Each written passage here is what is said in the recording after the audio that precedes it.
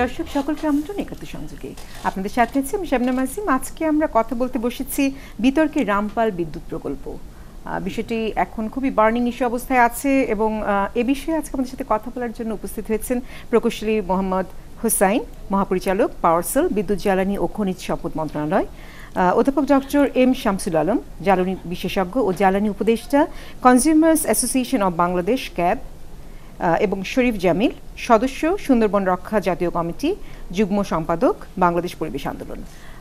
আপনাদেরকে ধন্যবাদ জানাচ্ছি আজকে আমাদের সময় দেওয়ার জন্য এবং দর্শকদেরকে বলছি আপনারা যে কোনো সময় যে কোনো মুহূর্তে আপনাদের মূল্যবান মতামত অথবা প্রশ্ন আমাদের স্ক্রিনে দেখানো নম্বরে জানাতে পারেন আমাদেরকে।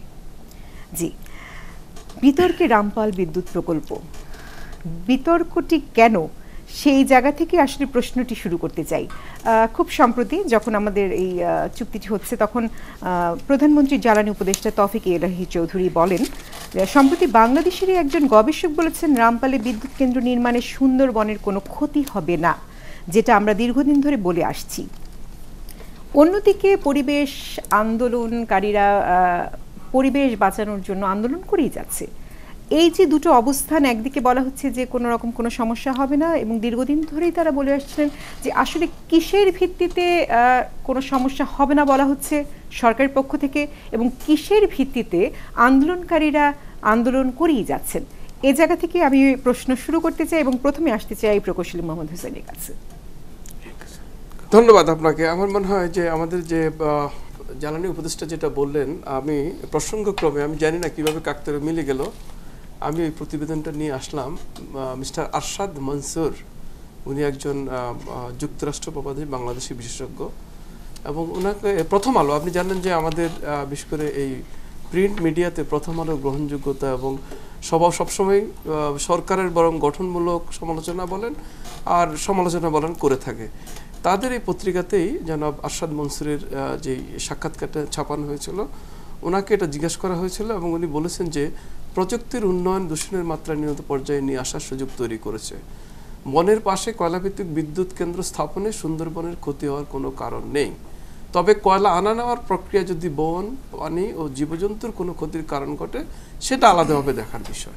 এখানে কিছু আসলে ভিতরটা যে এই যে এনভায়রনমেন্টাল যে ইম্প্যাক্টগুলো, সেগুলো আমরা চিহ্নিত করতে পেরেছি কিনা এবং সেগুলোর ব্যাপারে আমরা মিটিগেশন মেজাজ নিচ্ছি কিনা, সেটা নিয়ে কিন্তু আজকে আমার বাম পাশে যারা আমাদের সামাজিক আন্দোলন যারা করেন, ওনাদের কনসার্নগুলো হলো সামাজিক কনসার্ন, ওনারা সামাজিক দৃষ্টিকোণ থেকে দেখেন।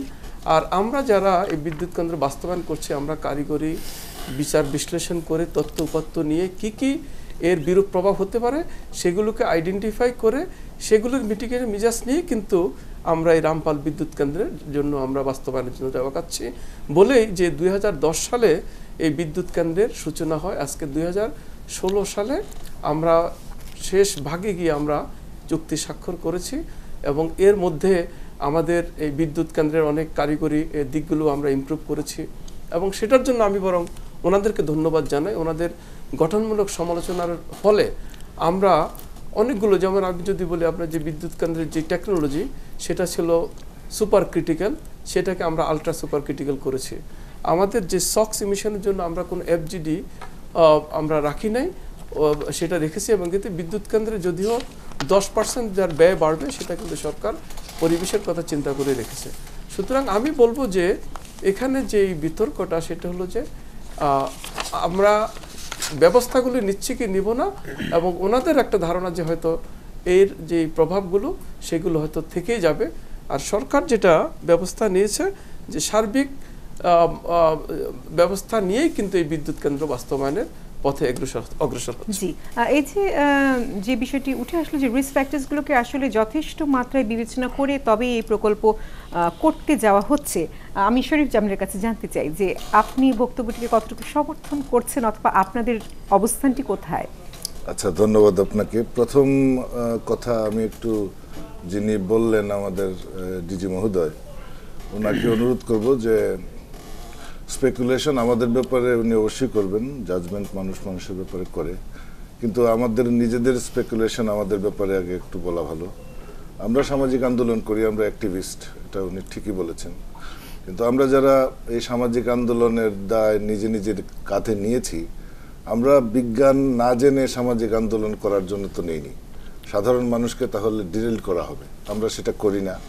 ফলে আমরা যে সামাজিক আন্দোলনই করি না কেন, এটা বিজ্ঞানের চরম ভিত্তি থাকে এবং আমরা বিশেষজ্ঞদের মতামত নিয়ে এটা ঠিক করি যে যে কোনো বিষয়ে আমাদের কি করা উচিত, জনগণের জন্য কি ভালো হবে, তারপর সেটা আমরা জনগণের কাছে নিয়ে যাই, জনগণের ভাষা দিয়ে সেটা জনগণকে বোঝানোর চেষ্টা করি। আর জনগণের কাছ থেকে আমরা যা শিখি, জনগণের অভিজ্ঞতা থেকে আমরা যা জানি, সেটাকে আমরা আবার যাতে বিজ্ঞান বা গবেষকদের কাছে নিয়ে আসতে পারি, নতুন গবেষণা হতে পারে এবং সরকারের নীতি নির্ধারকরা যাতে জনগণের ভাষাটা জানতে পারেন, সেই জন্য আমরা একটা সেতুবন্ধের মতো কাজ করি। কাজেই উনি আমাদেরকে যেটা বললেন যে আমরা বিজ্ঞান কারিগরি দিক তারা দেখেন, এটা অবশ্যই তাদের হয়তো প্রায়োরিটি কারিগরি দিক দেখা, আমাদের প্রায়োরিটি হয়তো মানুষের মন দেখা, মানুষের সামাজিক বিষয় দেখা, কিন্তু বিজ্ঞান এবং কারিগরির জায়গাটাতে আমরা দুজনই আছি। আমি ওনার বক্তব্যটাকেই একটু ওনাদের ডকুমেন্ট অনুযায়ী এক্সপ্লেন করতে চাই। প্রথমত আপনি যদি মনে করেন যে এই প্রজেক্টটি, এই পার্টিকুলার প্রজেক্টটি কিভাবে আগাচ্ছে, এটা শুরু থেকেই যেভাবে হওয়া উচিত সেভাবে হচ্ছে না। শুরু থেকে এটা আইন ভাঙছে, শুরু থেকে এটা নিয়ম ভাঙছে, নীতি ভাঙছে এবং হিউম্যান রাইট ভায়োলেশন করছে। এগুলি আমি ডিটেলস না যাই, এটা অনেক আলোচনা হয়েছে, টকশোগুলিতে দেখানো হয়েছে।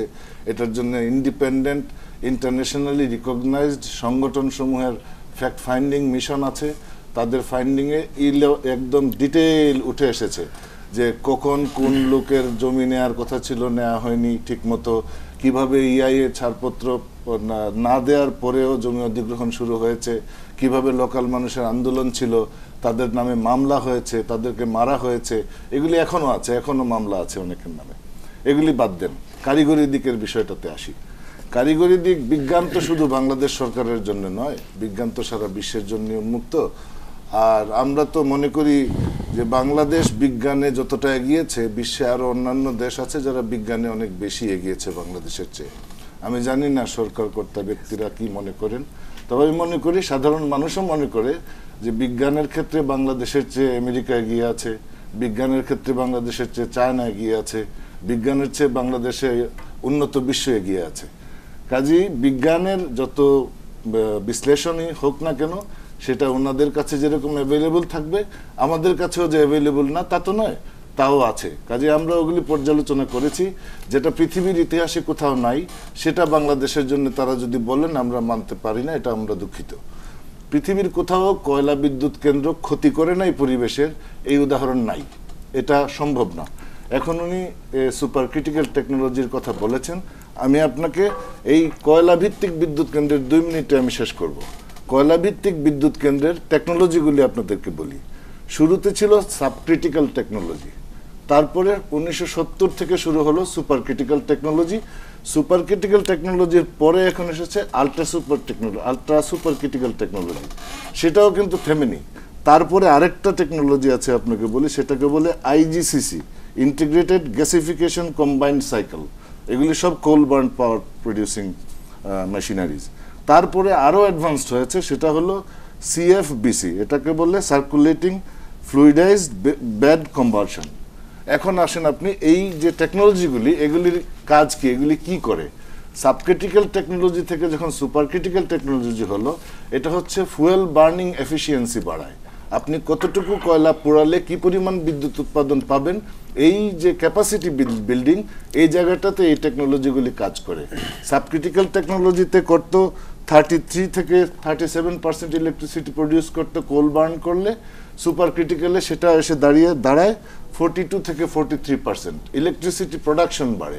আলট্রা সুপার ক্রিটিক্যাল টেকনোলজিতে 45% হয়, তারপরে আপনার আইজিসিতে 50% হয়। অর্থাৎ আপনার এই টেকনোলজিগুলি বৃদ্ধির প্রধান কারণ, প্রধান উপযোগিতা হচ্ছে এটা কয়লার যে বার্ন করবেন আপনি, তার এফিসিয়েন্সি কতটুকু সে বাড়াবে, এটা হলো এক।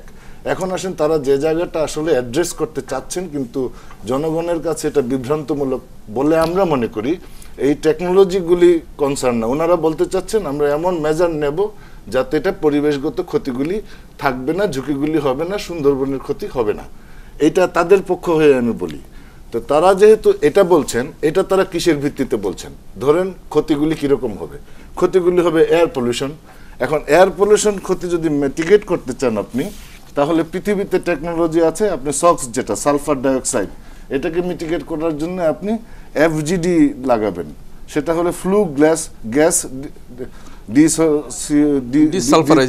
ডিসালফারাইজেশন। হ্যাঁ, এখন এটা করতে হলে এটার স্পেসিফিকেশন লাগে, যেটাতে বলতে পারে এটা যে 98 to 99% এটা কমায়, কিন্তু তারা টেন্ডার ডকুমেন্টে যেটা চেয়েছেন সেটার মধ্যে স্পেসিফিকেশন দেয়া নাই।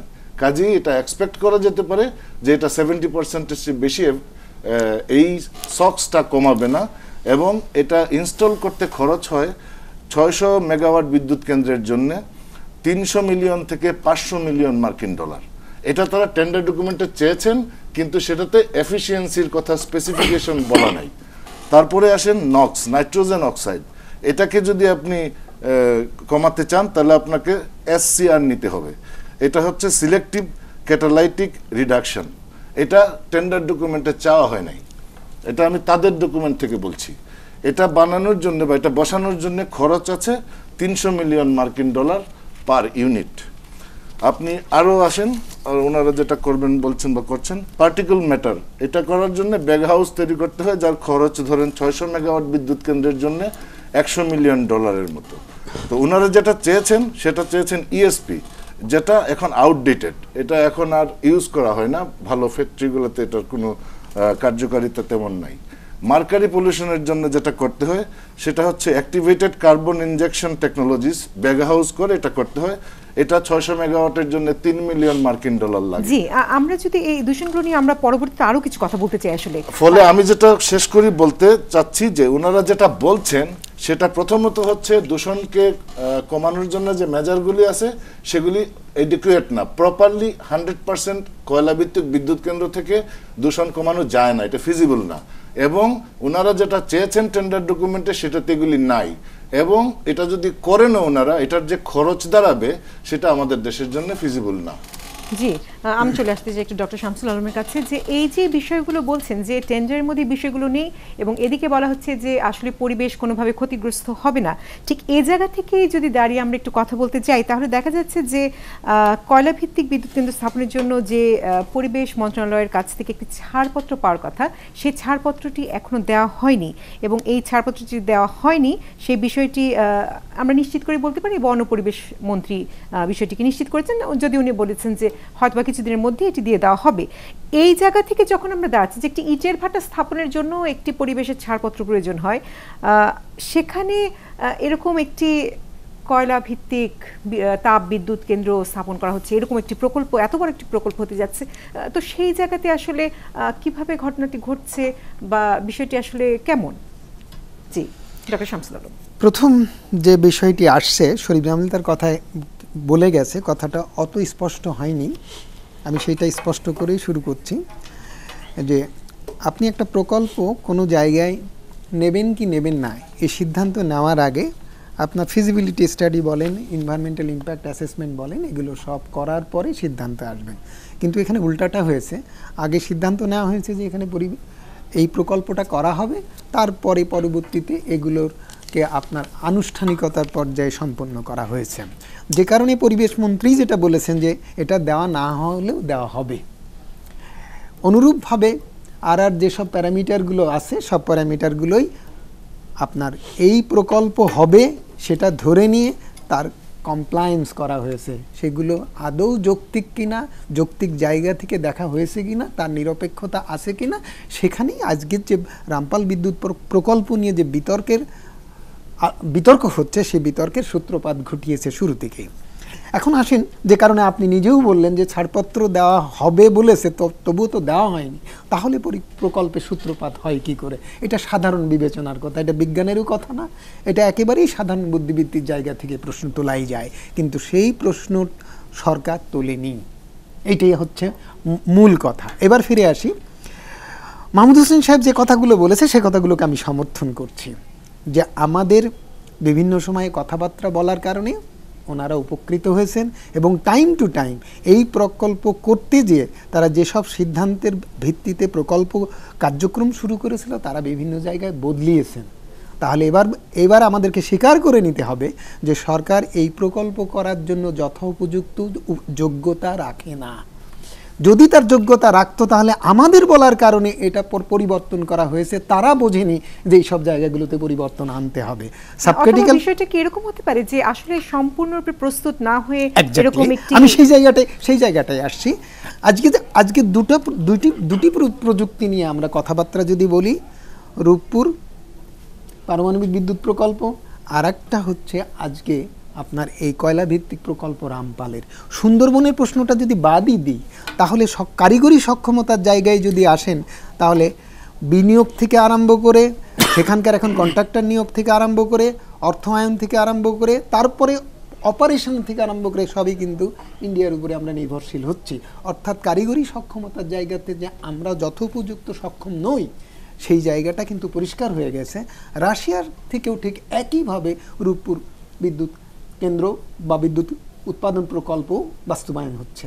আমি এটার পক্ষে বিপক্ষে এই জায়গাটা কোনো সাবমিশন না রেখে আমি শুধু আমাদের সক্ষমতার জায়গাগুলো থেকে আমি কথাটা তুলতে চাচ্ছি। এইবার আসেন যে কথাটি আমাদের প্রশ্ন রয়ে যাচ্ছে, যে এইরকম একটা প্রস্তুতির জায়গা থেকে, এইরকম একটা সক্ষমতার জায়গা থেকে যেসব কথাগুলো শরীফ জামিল সাহেব বলেছেন, যেসব কথাগুলো মাহমুদ হোসেন সাহেব বলেছেন, তার মাঝখান থেকে যে কথাগুলো আমরা তুলেছি বা তুলছি বা আজকের বিতর্কে আনছি, যে এইসব অ্যারেঞ্জমেন্টগুলো ধীরে ধীরে নয় পর্যায়ক্রমে সমালোচনার মুখে এনেছেন, কিন্তু আমরা এখন পর্যন্ত এই রামপাল বিদ্যুৎ কেন্দ্র যে এই জায়গাটা বসানোর উপযুক্ত নয়, সেই কথাটি কিন্তু স্বীকার করে নিচ্ছি না, কিন্তু প্রকারান্তে বিভিন্ন কাজকর্মের মধ্যে স্বীকার করছি যে আমরা যা করছিলাম সেটা ঠিক করছিলাম না। এখন আমরা যা করছি পরিবর্তন করে এটা ঠিক করছি, তাহলে পরবর্তী পর্যায়ের স্টেপগুলো যে এখন যা করছি তা ঠিক করছি না, পরবর্তীতে আবার যা করব তা দিয়ে প্রমাণ করব যে আগে যা করছিলাম ঠিক করছিলাম না। এই জায়গা থেকে আসি এই জায়গা থেকে আমি জাস্ট, আমাদের আসলে একটা বিরতির সময় হয়ে গেছে, বিরতিতে যেতেই হচ্ছে আমাদেরকে। তবে বিরতিতে যাবার আগে আরেকটি প্রশ্ন রেখে যেতে চাই, সেটা হচ্ছে গতকাল সংবাদ সম্মেলনে সুলতান কামাল বলেছেন সরকার মুক্তিযুদ্ধের চেতনায় বিশ্বাস করলে রামপাল চুক্তি করতো না। এরকম একটি বক্তব্যের পর আসলে আমাদের অবস্থানটি কোথায়, বা আমাদের সক্ষমতা, আমাদের যুক্তি কতটুকু কোথায় খাটছে, সে বিষয়গুলো নিয়ে কথা বলতে চাই। নিচ্ছি বিরতি, ফিরব খুব অল্প সময়ের মাঝে।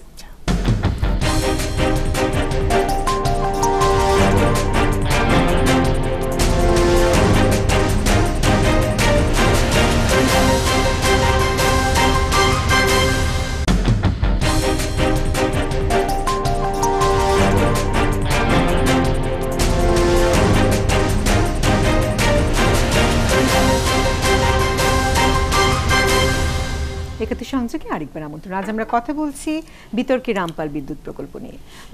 আমাদের সাথে যে কথা হচ্ছিল সেখানে ডক্টর শামসুল আলম বক্তব্য কমপ্লিট করতে পারেনি, আমি সেটি শেষ করি, যে প্রশ্নটি রেখে গেছিলাম তাতে চলে যেতে চাই। শামসুল আলম, এই রামপাল বিদ্যুৎ কেন্দ্র নিয়ে যে কনসিকুয়েন্স, বিতর্কের সূত্রপাত থেকে আজকের বিতর্কের যে পর্যায় পর্যন্ত আসছে, আজকের বিতর্কের সূত্রপাত ধরে যে জায়গা থেকে সূত্রপাত করা হয়েছে, সেখানেই সবচেয়ে বড় রহস্য উন্মোচিত হয়ে গেল আজকে, যে জ্বালানি উপদেষ্টা বলেছেন যে রামপাল বিদ্যুৎ কেন্দ্র নির্মাণে সুন্দরবনের কোনো ক্ষতি হবে না, এটা বাংলাদেশের একজন বিশেষজ্ঞ বলেছে। তার মানে সরকার এ যাবৎ যে সমস্ত কথাবার্তাগুলো বলে এসছে, মুখপাত্র হিসেবে জ্বালানি উপদেষ্টা তা বলেছেন, মন্ত্রী বলেছেন, পাওয়ার সেলের ডিজিও বলেছেন, আরও সব ব্যক্তিবর্গ বলেছেন, সেসব যুক্তি আজকের প্রেক্ষাপটে বিতর্কে টিকতে না পেরে বা টিকাতে না পেরে একজন বিশেষজ্ঞের যুক্তির আশ্রয়ে আত্মরক্ষামূলক বক্তব্য দিয়েছেন। তার মানে দেখা যাচ্ছে যে সরকার যথেষ্ট যুক্তি, তার যুক্তির উপরে সরকারই নির্ভর করছে না।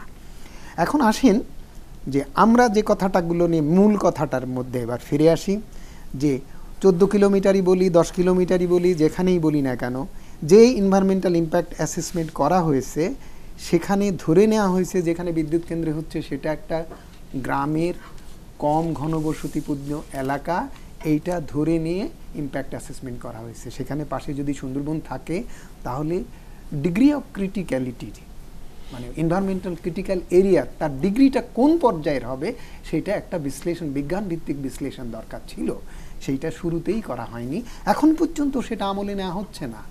তাহলে আমি মনে করি আগামীতে যখন সরকার তার সিদ্ধান্ত পরিবর্তন করে আমাদের চাপের মুখে অতীতে যেমন চেঞ্জ করতে করতে করতে করতে যে জায়গায় এসছেন, ওই জায়গায় তাকে আসতে হবে যে ডিগ্রি অফ ক্রিটিক্যালিটি কত এই সুন্দরবন থাকার কারণে সেইটা বিবেচনা করতে হবে এবং সেটা তথ্যভিত্তিক করতে হবে। এবং যে সমস্ত মিটিগেশনের কথা বলা হয়েছে, এই যে সমস্ত জায়গাতে ত্রুটি বিচ্যুতির করার কথা বলা হয়েছে, 59 মানে প্রস্তাব দিয়ে শর্ত সাপেক্ষে যে এনভায়রনমেন্টাল ক্লিয়ারেন্স দিচ্ছে বা দিয়েছে পরিবেশ অধিদপ্তর, সেই সব শর্ত প্রতিপালন যোগ্য কিনা বা তা কোথাও প্রতিপালিত হয়েছে কিনা, এরকম ধরনের প্রজেক্টগুলোতে সেটা বাস্তবায়িত হয়েছে তার দৃষ্টান্ত আছে কিনা, এগুলো আদৌ সায়েন্টিফিক্যালি ভ্যালিডেট কিনা, সেই সব প্রশ্নের উত্তর এখন পর্যন্ত সরকারের কাছে নেই। কিন্তু আমরা জানি, আমি এখান থেকে আর চলে যেতে চাচ্ছি আসলে যে বিরতির আগে যে বিষয়টি বলছিলাম, যে যেখানে আমরা জানি আমাদের সরকার হচ্ছে গিয়ে মুক্তিযুদ্ধের পক্ষের সরকার, এখানে যখন সুলতানা কামাল বক্তব্য দেন যে সরকার মুক্তিযুদ্ধের চেতনায় বিশ্বাস করলে রামপাল চুক্তি করতো না, তখন আমরা আসলে কোথায় গিয়ে দাঁড়িয়েছি? আমি আসতে চাই মহাপরিচালক মোহাম্মদ হোসেনের কাছে। আসলে এই প্রশ্নের জায়গাটা তো একটা চেতনার জায়গা। আমি তার আগে বরং আমি বরাবরই সুন্দরবনের যে জায়গাটা, ওই জায়গাটা আমি যাব, আসলে আমাদের অস্তিত্বের সাথে ওই ইমোশনটা আমি অ্যাড্রেস করব। কিন্তু আমি যেটা ফিল করি, যেটা আমি শুরুতেই বলেছিলাম, জামিল ভাই একটু হয়তো অফেন্ডেডও হয়েছিলেন, যে না, আমরা কিন্তু আমাদের দায়িত্ব হলো, আমরা যারা প্রফেশনাল, আমাদের দায়িত্ব হলো তথ্য উপাত্ত কারিগরি দিক দিয়ে জাস্টিফাই করা। সুতরাং আমি আগে ওই 2-4টা ইস্যু একটু, যদি ইফ ইউ অ্যালাউ মি, আমি সেগুলো অ্যাড্রেস করে তারপরে মাননীয় সুলতানা কামালের সেই কথাটা আসবো। সেটা হলো, যেমন আমাদের জামিল সাহেব বললেন যে জমি অধিগ্রহণের সময় জোর করে নেওয়া হয়েছে, মামলা এখনও আছে। এবং আমি জানি যে সেই এলাকার লোকজন কিন্তু, আমরা যখন স্টেক হোল্ডার্স কনসালটেশন করি, সেখানেও কিন্তু তারা এটাকে ওয়েলকাম জানে, কারণ সেখানকার মানুষের জীবনযাত্রার মান এত কষ্টের, এবং তারা মনে করছে সেখানে যদি একটা অর্থনৈতিক অ্যাক্টিভিটিস হয়, সেখানে তাদের জীবনযাত্রার যে মান সেটা আরও উন্নত হবে।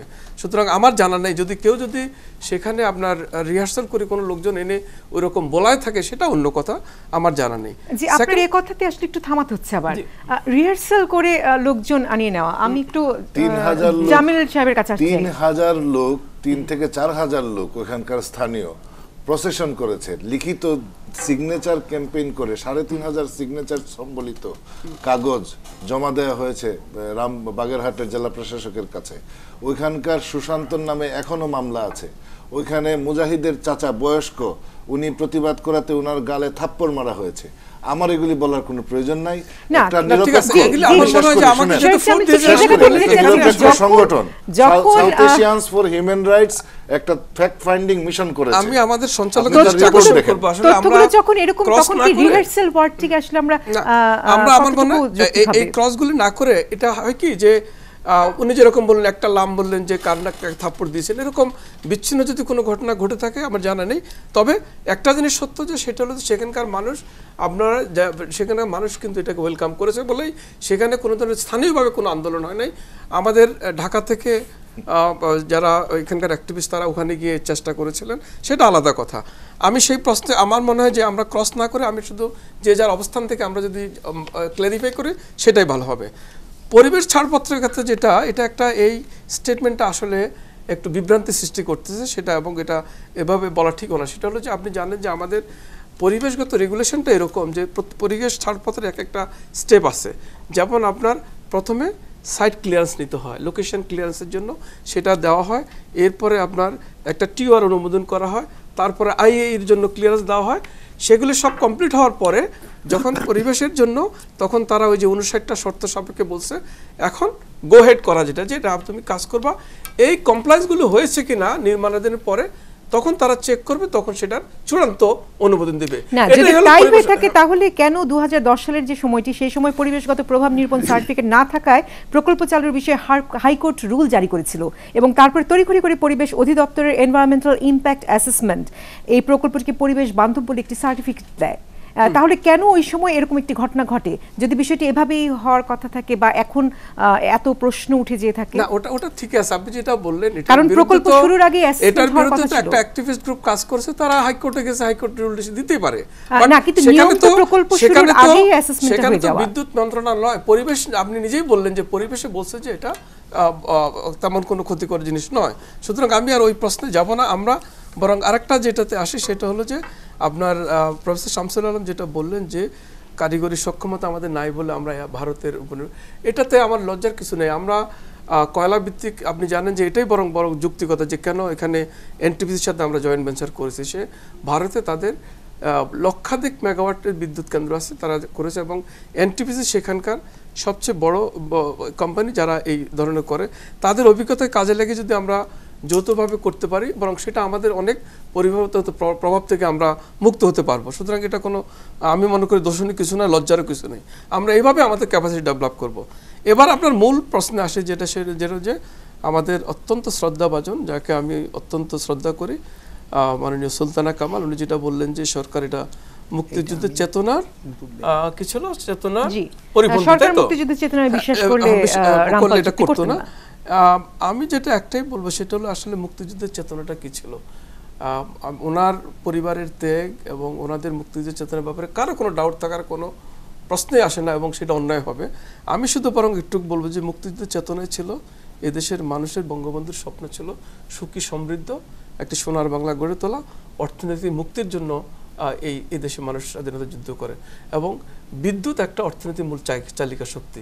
আজকে যদি আপনাকে বলি আপনি 7 বছর আগে ফেরত যান, এই ধরনের একটা আপনার টক শোতে গিয়ে হয়তো দেখা হলো বিদ্যুৎ চলে গিয়েছিল, এবং আমার মনে হয় যে আপনারা হয়তো ভুলে যাবেন কদিন পরে যে বিদ্যুতের লোডশেডিং হয় কিনা।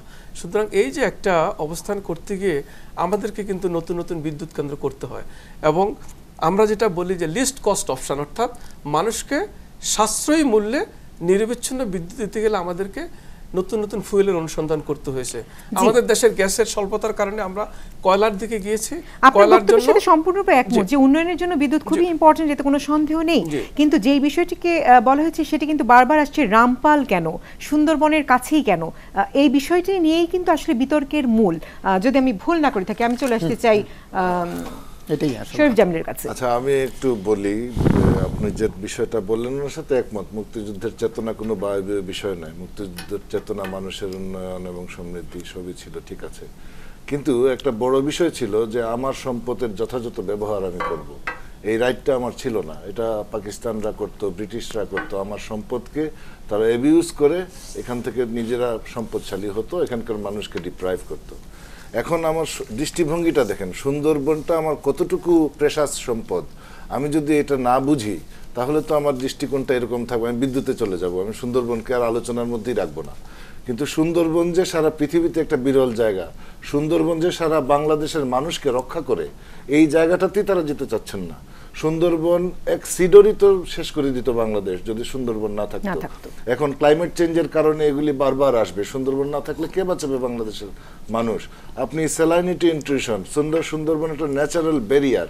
এই যে লবণাক্ততা উপরে উঠে আসে না কেন? ম্যানগ্রোভের কারণে উপরে উঠে আসে না। আপনি ঢাকা শহরের মাটির তলার পানি যদি লবণাক্ত হয়, আপনি বিদ্যুৎ ছাড়া মানুষ থাকতে পারবে, লোডশেডিং ছাড়া আমরা বছরের পর বছর ছিলাম, পানি ছাড়া পারবো আমরা 3 দিন ঢাকা শহরের মানুষকে রাখতে? কাজে সুন্দরবনের গুরুত্বটা তারা একদম খেলো বানিয়ে ফেলেন যখন বলেন যে ও মানুষই বাঁচতে পারছে না আর জীবজন্তুর জন্য কথা বলেন, হুইচ ইজ ভেরি ফানি। এবং আমরা খুব কষ্ট পাই শুনলে যে দায়িত্বশীল লোকরা এরকম দায়িত্বহীন কথা বলেন। সুন্দরবন বাংলাদেশের পরিচয়। বাংলাদেশের ক্রিকেট দল যখন জিতে প্রধানমন্ত্রী আবেগে কান্না করেন আমরা দেখেছি। আমাদের দেশের হাজার হাজার মানুষ এই টাইগার সিম্বলটাকে ধারণ করে বুকে, আর আমরা, আমাদের মন্ত্রী বলেন যে টাইগার তো বেড়াতে গিয়েছে বিদেশে। এইরকম ফানিভাবে যদি সুন্দরবনকে আপনি দেখেন তাহলে দৃষ্টিভঙ্গিটা একরকম হবে। আর আমরা যেটা মনে করি যে সুন্দরবন একটা বিশ্ব ঐতিহ্য, সুন্দরবন আমার দেশের গর্ব, সুন্দরবন আমার দেশকে টিকিয়ে রেখেছে বহুভাবে। অর্থনৈতিক 2 কোটি মানুষের এখানে কর্মসংস্থান। আপনি পশুর নদীকে কোনো আমলেই আনছেন না। এই পশুর নদী সুন্দরবনের লাইফ লাইন। পশুর নদীর পারে আপনি যেভাবে ইন্ডাস্ট্রিয়ালাইজেশন করছেন, আর এখন তো রামপাল নিয়ে আসছেন, ওরিয়ন নিয়ে আসছেন, এবং শুধুমাত্র এই রামপাল বিদ্যুৎ কেন্দ্রের এই ড্রেজিং এর কারণেই পশুর নদীর নাব্যতা এবং সেটা অলরেডি নাই। এবং আমাদের বিদ্যুৎ সচিবরা বুঝেন না কিভাবে এটা নাই। এটা কনস্ট্রাকশনের কারণে, ড্রেজিং এর কারণে অলরেডি ঢাংমারি ডলফিন স্যাংচুয়ারিতে কোনো ডলফিন আমি দেখি নাই 6 ঘন্টা থেকে। এটা 8 কিলোমিটার দূরে রামপাল তাপবিদ্যুৎ কেন্দ্রের চেয়ে। ডলফিন তো আর আমার মতো না যে হাজারিবাগ ট্যানারির গন্ধ সহ্য করেও আমি মাটি আঁকড়ে বসে থাকবো। ওরে আপনি ডিস্টার্ব করবেন, ওখান থেকে চলে যাবে, মরে যাবে। এনিওয়ে, এখন আমার যেটা বক্তব্য, মুক্তিযুদ্ধের চেতনা হচ্ছে দেশের মানুষের সাস্টেইনেবল উন্নয়ন করা। আপনি উন্নয়ন যে করবেন সেটা টাইম ফ্রেম তো দেখতে হবে আপনাকে। আপনি 10 বছর উন্নয়ন করলেন, 10 বছর পরে সারা দেশের মানুষ, ঢাকা শহরের উন্নয়ন কিরকম উন্নয়ন হয়েছে, এখন চারপাশের নদী রক্ষার জন্য আমরা নদী টাস্ক ফোর্স করে রক্ষা করতে পারছি না, প্রধানমন্ত্রী পারছেন না নদী রক্ষা করতে। এবং শুধু তাই না, এই যে উন্নয়নের এই জায়গা থেকে আমি একটু থামাতে চাই। উন্নয়ন মানুষের জীবনকে হুমকির মুখে ফেলে দেয় সেটাকে আমরা উন্নয়ন বলি না, এবং এই উন্নয়ন করার জন্য এবং এখানেই কিন্তু প্রশ্ন যে ভারতের ওয়াইল্ড লাইফ প্রোটেকশন অ্যাক্ট 1972 সেই অনুযায়ী কিন্তু বিদ্যুৎ কেন্দ্রের 15 কিলোমিটার ব্যাসার্ধের মধ্যে কোনো বাঘ হাতিশ 1972 এর যে একটি আছে তার মধ্যে বলা আছে 15 কিলোমিটার রায় হয়েছে 25 কিলোমিটার। জি, তো সেখানে বলা হচ্ছে যে কোনোভাবেই কোনো রকম ইকোসিস্টেমের কোনো সমস্যা হতে পারবে না। যেখানে কিছুক্ষণ আগে আমাদেরকে বললেন যে এই এনটিপিসির যে মানে সম্মান বা তাদের যে অবস্থান, সে তাদের সাথে কাজ করতে পারছি, তাদের জায়গাটা খুব ভালো। আমি সেই জায়গা থেকে একটু ডক্টর শামসুল আলমের কাছে আসতে চাই। না স্যার, একটা মিনিট বলি। এনটিপিসির যে আপনি বলতেছেন এটা সম্পূর্ণ উল্টা। তারাই কিন্তু ভারতে এই কোন রকম অনুমতি পেতে পারে না। খুবই খারাপ একটা কোম্পানি, এটা রিপোর্ট আছে, তো জরিপ এটা দিয়ে স্টাডি হয়েছে, রিপোর্ট হয়েছে, তারা যে ভারতে কি পরিমাণ খারাপ কাজ করেছে এটার ডিটেইল রিপোর্ট আছে। আমি ডিজি মহোদয়কে লিংক পাঠিয়ে দিব। না, আমরা এগুলো শুনেছি, আমরা এগুলো দেখেছি, এগুলো এভিডেন্ট, আমাদের কাছে তথ্য আছে, আপনারা নেন। আমি যদি এনটিপিসির বিরুদ্ধে একটা লেখালেখি এটাই যদি আপনি এভিডেন্স হিসেবে দেখান, সেটা তো সর্বজনীন। অবশ্যই লিংকটি হয়তো পাঠিয়ে দেবেন, আমাদের জাতীয় স্বার্থে এই লিংকটি হয়তো প্রয়োজন হতে পারে। কিন্তু আমি ডক্টর শামসুল আলমের কাছে আসছি, যেখানে এনটিপিসি আসলে ভারতের মতো জায়গাতে এরকম কোনো অনুমতি পেতে পারে না বা পারবেও না, বাংলাদেশে কেন এরকম একটি অনুমতি দেওয়া হচ্ছে বলে আপনি মনে করছেন? সরকারের তরফ থেকে বক্তব্য হচ্ছে আমাদের আইনে আছে 10 কিলোমিটারের মধ্যে, এরকম কথা সরকারি বক্তব্য থেকে প্রশ্ন উঠে গেছে। আমরা আমাদের আইনে পরিবেশ অধিদপ্তরের ঊর্ধ্বতন কর্মকর্তাদের কাছে এ নিয়ে যখন আমরা একটা আলোচনায় বসছিলাম, অনির্ধারিত আলোচনায়, সেখানকার মানে অতিরিক্ত মহাপরিচালক সহ যেসব ব্যক্তিবর্গ আমাদেরকে রামপালে নিয়ে গেছিল তাদের সঙ্গে এই নিয়ে আমাদের ইন্টারাকশন হয়েছিল। তারা দুইটা কথা বলেছে যে আমাদের নিজস্ব একটা মানদণ্ড আছে, আমরা সেই মানদণ্ডে আমরা ডিসিশন নিয়েছি, আমরা অন্যদেরকে রেফারেন্স হিসেবে নিতে যাব কেন? এই কথাটা বিশেষভাবে প্রতিনিধিযোগ্য, যে কারণে তারা ভারতের 25 কিলোমিটারের এই রেফারেন্সটাকে রেফারেন্স হিসেবে আমলে নেয়নি, আবার আমাদের 10 কিলোমিটারকে আমলে নেওয়া হয়েছে। এই জায়গাটার বিষয়টিকেই আমি আবার গুরুত্ব দিচ্ছি আমাদের ডিজি মহোদয়ের কথা দিয়ে। ডিজি মহোদয় বলেছে যে আমাদের সক্ষমতা নেই, যে কারণে আমরা এনটিপিসির হেল্প নিয়ে আমরা সক্ষম হব, আমরা উন্নতর প্রযুক্তি ব্যবহার করে বিদ্যুৎ উৎপাদন করব, সব ঠিক আছে। তাহলে এই সমস্ত রেফারেন্সগুলো ব্যবহারের ক্ষেত্রে, এই সমস্ত মানদণ্ড ব্যবহার ক্ষেত্রে যখন বিতর্ক উঠেছে, 10 কিলোমিটার এটাকে ধরে নিয়ে ইআইএ করে আজকে সুন্দরবনের কাছে আমরা বিদ্যুৎ কেন্দ্র নির্মাণ করতে যে আমরা সেই সব জায়গাগুলোতে যাদের অভিজ্ঞতা আছে তাদের অভিজ্ঞতাকে কেন কাজে লাগালাম না? এইটা আমার প্রশ্ন শুরু থেকেই ছিল, আজও আছে। এখন এই বিতর্কে আমি আবারও উত্থাপন করলাম যে কথাটা আবারও আমি বলতে চাচ্ছি যে ইমিশন একটা স্ট্যান্ডার্ডাইজেশন একটা দেশে প্র্যাকটিস থাকতে হবে, যে কোন কোন এলাকায় দূষণ মাত্রা কেমন হতে হবে, এবং এই বিদ্যুৎ কেন্দ্র নির্মাণের কারণে নির্মাণ হওয়ার আগে যে ধরনের দূষণ আছে পরিবেশে তার কোয়ান্টিফিকেশন কোনো ডাটা আছে বলে আমার জানা নেই। এইটা হওয়ার পরে বিদ্যুৎ উৎপাদন বাড়ার সঙ্গে সঙ্গে, কয়লার কনজামশন বাড়ার সঙ্গে সঙ্গে, তার লোড ভেরিয়েশনের সঙ্গে সঙ্গে এসব কনজামশন বাড়া কমা হবে, এবং দূষণের মাত্রা বা দূষণ ডেনসিটি পরিবেশে বাড়বে, এবং এটা আবহাওয়া পরিবর্তনের সঙ্গে সঙ্গে বদলাবে, এবং তার ডিরেকশন, তার ফ্লো বিভিন্ন দিকে যাবে। সেই সব বিষয়গুলো যে ধরনের সিমুলেশন মডেল করে করার কথা সে ধরনের সিমুলেশন মডেল করা হয়নি। শুধুমাত্র চিমনি দিয়ে ছেড়ে দেওয়া ধোঁয়া সিমুলেশন করলে কোন দিকে যাবে যা দেখানো হয়েছে, যা কারিগরি বিবেচনায় শুধু নয়, একাডেমিক ওয়ার্কেও তার কোনো ভ্যালিডিটি নেই, গ্রহণযোগ্য নয়। এরকম একটা জায়গা থেকে যদি আমাকে বলা হয় বা যে কোনো ব্যক্তিকে বলা হয় যার ন্যূনতম ধারণা আছে এই সব জগতে কাজ করার বা বোঝার, সে কোনো কারণেই বলতে পারে না যে একটা রামপালের মতো জায়গায় এরকম নিয়ে বিতর্ক চলছে, যে সুন্দরবন আমাদের সুরক্ষা দেয়, সেই সুন্দরবন সুরক্ষার প্রশ্নে যে বিতর্ক উঠেছে, এই সব প্রশ্নে শুধু এই সব তথ্য উপাত্তের ভিত্তি করে এরকম প্রকল্প বাস্তবায়ন করা যায় না। আমি শুধু সান অফ দি সোয়েল হিসেবেই নয়, আমি একজন এই ফিল্ডের একজন কারিগরি ব্যক্তি হিসেবে আমি বলতে বাধ্য, আমার জীবন যতক্ষণ পর্যন্ত থাকবে ততক্ষণ পর্যন্ত বাধ্য যে এই বিবেচনায় এইরকম একটা প্রকল্প বাস্তবায়ন করার ক্ষেত্রে জাতীয়ভাবে ডিসিশন নেওয়া যায় না। আমি এখানে জাতীয় আমরা অভাবের প্রতিফলন দেখতে পাচ্ছি, যেতে বাধ্য হচ্ছি, আরেকটি বিরতি যেতে বাধ্য হচ্ছি। এবং আসলে বিরতির পর ফিরে এসে কথা বলতে চাই যে আসলে সুন্দরবনের ইকোসিস্টেম কতটুকু ক্ষতিগ্রস্ত হবে বা হতে পারে, এবং সেই প্রজেক্ট চলাকালীন সময়ের যে সময়কাল, সেই সময়কালে আসলে সেখানকার মানুষের কি হবে। নিচ্ছি বিরতি, থাকুন আমাদের সাথে।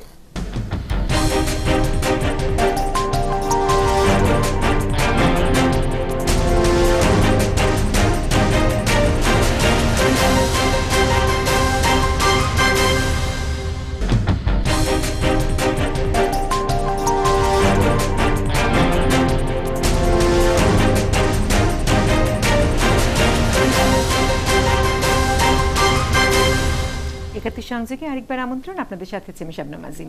আজ আমরা কথা বলছি বিতর্কে রামপাল বিদ্যুৎ কেন্দ্র নিয়ে, এবং এ পর্যায়ে আমি প্রকৌশলী মোহাম্মদ হোসাইনের কাছে প্রশ্ন রাখতে চাই।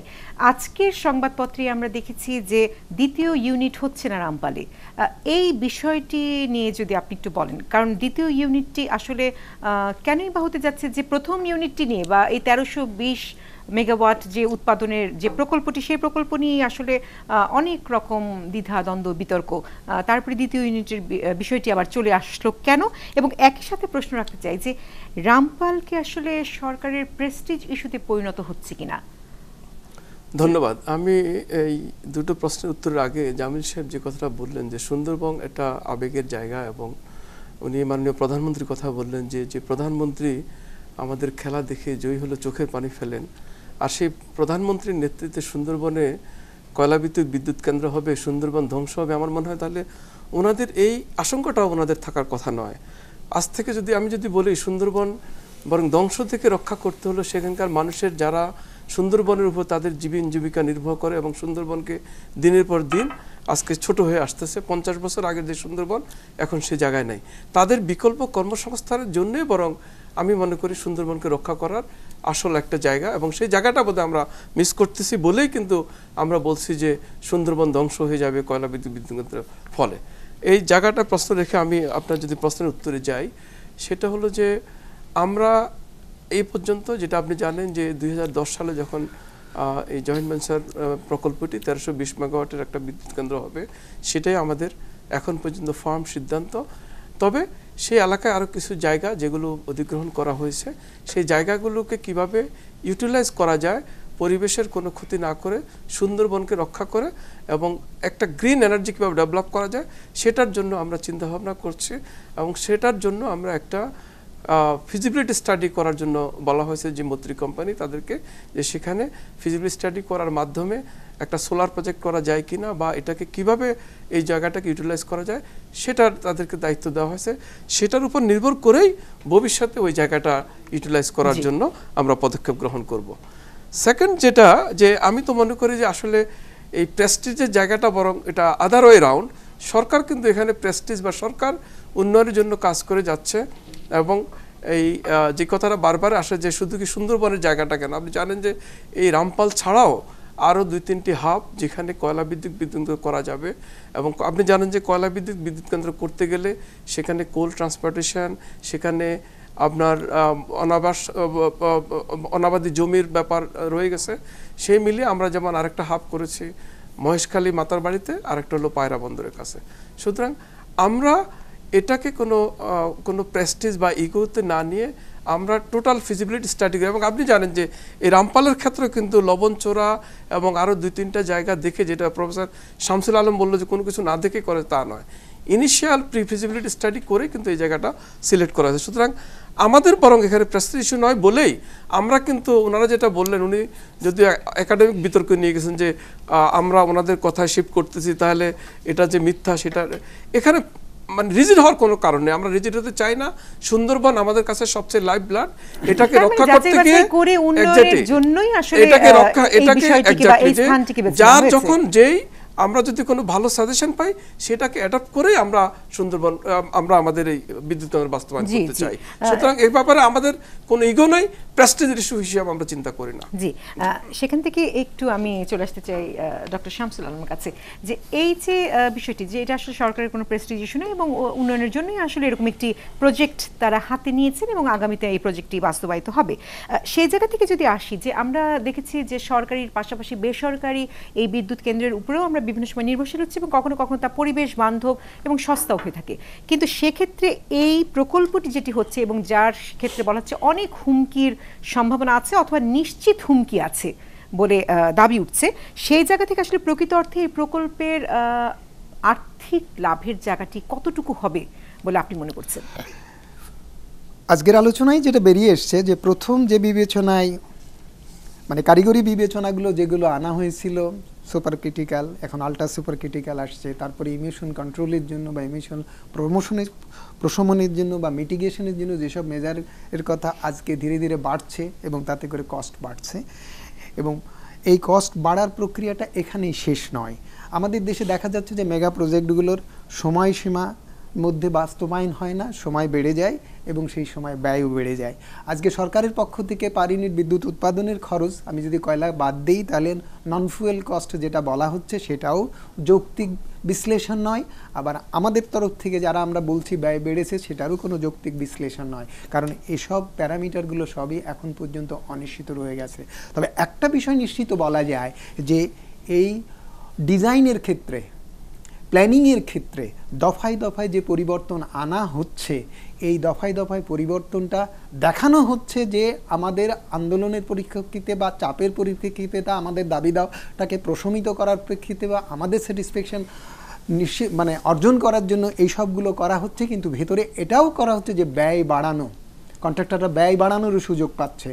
এবং এটা যত ডিলে, যদি 8 বছর আগে এটা হতো তাহলে যে ব্যয় পড়তো আজকে 8 বছর পরে বেশি ব্যয় পড়ছে। যখন প্রজেক্ট বাস্তবায়ন হবে, যে নির্ধারিত টাইম থাকবে তার মধ্যে ব্যয় মানে প্রজেক্ট শেষ হবে কথা বলা যায় না। তার মানে ব্যয় বৃদ্ধির প্রক্রিয়ার মধ্যে আমরা পড়ে গেছি, অর্থাৎ নন ফুয়েল কস্ট পার ইউনিট বিদ্যুতে যা বলা হচ্ছে তার থেকে বেশি পড়বে। এবং আমরা যা যৌক্তিকভাবে সামঞ্জস্যভাবে এই বিদ্যুৎ উৎপাদন প্রক্রিয়ার মধ্যে উৎপাদন হলে যে ব্যয় হতে পারতো তা হবে না, কিন্তু কতটা বাড়বে সে কথাটা এখন বলার সময় আসেনি। এখন আমি যে জায়গাটা আসতে চাচ্ছি যে এই বিদ্যুৎ কেন্দ্র তৈরি করার ব্যাপারে বিকল্প ব্যবস্থাগুলোর কথা যে সমস্ত আন্দোলনকারীদের পক্ষ থেকেই আসুক বা বিভিন্ন উৎসাহ থেকে আসুক, যে সব সূত্রপাত হয়েছিল সেই জায়গাটা আজকের বিতর্কে আবার বলার সুযোগ এসেছে। আপনারা কিন্তু এখন পর্যন্ত এনভায়রনমেন্টাল ইম্প্যাক্ট অ্যাসেসমেন্ট কিন্তু ইনকমপ্লিট ছিল, অর্থাৎ কোল হ্যান্ডেলিং এর বিষয়টি বা কোল আনা নেওয়ার বিষয়টি ফিজিবিলিটি স্টাডি বলেন, তার এনভায়রনমেন্টাল ইম্প্যাক্ট স্টাডি বলেন, সেটা কিন্তু ইআইএতে সংযুক্ত ছিল না এবং সেটা ছাড়াই এই পাওয়ার প্ল্যান্টটা ডিসিশন নেওয়া হয়ে গেছে। আজকে পর্যন্ত বলা যায় যে এটা দৃশ্যমান নয় এবং এটা আদৌ অনুকূলে নয়। আমাদের জ্বালানি উপদেষ্টা যে জায়গায় বলেছেন যে একজন বিশেষজ্ঞ বলেছে রামপাল বিদ্যুৎ কেন্দ্রের ব্যাপারে সুন্দরবন সুরক্ষার প্রশ্নে এটা সুরক্ষার ব্যাঘাত বা বিঘ্ন ঘটাবে না, কিন্তু সেই জায়গাটাই কথা বলা হয়েছে কোল আনা নেওয়ার বিষয়টি সুন্দরবনের জন্য কি প্রভাব ফেলবে সেটা একটা ভিন্নতর বিষয়। সরকারের মধ্যে যদি এই বিষয়টি পরবর্তীতে চিন্তা করতে হয়, যে কথাটা শুরুতেই বলা হয়েছে, এবং আপনার মোংলা পোর্ট উন্নয়নের ক্ষেত্রে যে কথা বলা হয়েছে যে ভেসেল আনা নেওয়া করা এবং সেখানে টেকনিক্যালি ফিজিবল নয়, ইকোনমিক্যালি করার কথা। তার মানে আসলে যদি আমরা খুব মোটা দাগে বিষয়টিকে বুঝতে চাই তাহলে দেখা যাচ্ছে আর্থিক লাভের জায়গা বা আর্থিক সুবিধার যে জায়গাটি তা আসলে শুধুমাত্র একটি জায়গা থেকে, যে আমাদের ভোক্তাগুলো কি করছে সেই জায়গা থেকে চিন্তা করলে হবে না, বিভিন্ন জায়গা সেক্টরগুলোকে ধরলে আসলে বোঝা যাচ্ছে আমাদের আর্থিক জায়গাটি কোথায় গিয়ে দাঁড়াবে। সেই সুবিধার জায়গাটি আমরা চিহ্নিত করতে পারিনি, এই অক্ষমতা আমাদের, এবং যদি চিহ্নিত করতে পারতাম তবে আসলে আমাদের মেজার করা পসিবল ছিল যে আমরা আসলে কতটুকু লাভবান হতে যাচ্ছি। তারপরে প্রশ্ন যদি আমরা এটা মেনে নিতে আসলে একেবারে সময় নিয়ে শেষ করতে হবে এবং আমি শেষ প্রশ্নটি আসলে শরীফ জামিলের কাছে রাখতে চাই। আমাদের সুন্দরবনও চাই এবং আমাদের উন্নয়নের জন্য বিদ্যুৎও চাই, কি বিকল্প হতে পারত যে আমাদের সুন্দরবন রক্ষা করে পাশাপাশি উন্নয়নের জন্য বিদ্যুৎ উৎপাদন করে সবকিছু করা সম্ভব? কিভাবে আসলে আপনাদের চিন্তাটা কি ছিল? একদম অল্প করে সলিউশন দিয়ে দিব, কিন্তু মাননীয় ডিজি মহোদয়, আপনারা যারা প্রধানমন্ত্রীর আশপাশে আছেন ওনাকে এতটাই অজ্ঞতার তিমিরে রেখেছেন যে উনি সংসদে বলে ফেললেন উনি নাকি পানির গ্লাসে কয়লা নিয়ে পানি খেতেন। আমাদের প্রধানমন্ত্রী চারকোল আর পিট কয়লার পার্থক্য এখন জানেন না। এটা প্রধানমন্ত্রীর দোষ না, প্রধানমন্ত্রীর চারপাশে যারা আছেন তারা তাকে ইনফরমেশন দেন না।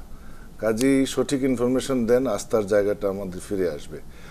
আর বিকল্পের বিষয়ে আপনার প্রথম জায়গাটা হচ্ছে সুন্দরবনের বিকল্প নাই, কাজে ওই জায়গাতে রামপাল কয়লা ভিত্তিক কোনো বিদ্যুৎ কেন্দ্র এখানে করা যাবে না।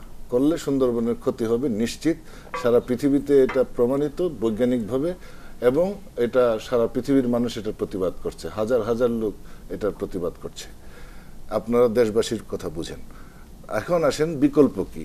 বিকল্প অনেকগুলি হতে পারে। আপনি বিকল্পের আলোচনাটা একটা দীর্ঘ আলোচনা, ছোট করে বলি। আমাদের বন্ধু প্রতিম দেশ ভারতের যিনি জ্বালানি মন্ত্রী, উনি 14ই মার্চ পীযূষ গোয়াল বলেছেন যে এখন সোলারে বিদ্যুৎ উৎপাদন কয়লার বিদ্যুৎ উৎপাদনের যে খরচ তার চেয়ে কম। কাজেই আমরা এনটিপিসি ভারতের 76% শেয়ার সরকারের, Bharat heavy electric company 63% Bharat সরকারের শেয়ার, এই কোম্পানিতে 50% ভারতের এনটিপিসির শেয়ার। কাজে আমরা তাদেরকে বলি যে আপনারা এখানে আমাদের রিনিউয়েবল এনার্জি প্ল্যান্ট করে দিন, আমরা সবাই মিলে তাদেরকে মাথায় তুলে নাচবো। আর কোন জায়গায় যে কোনো প্রকল্প, কয়লা করেন, গ্যাস করেন, তেল করেন, যা খুশি করেন, আপনারা একটা নিরপেক্ষ ইআইএ করে তারপরে করেন।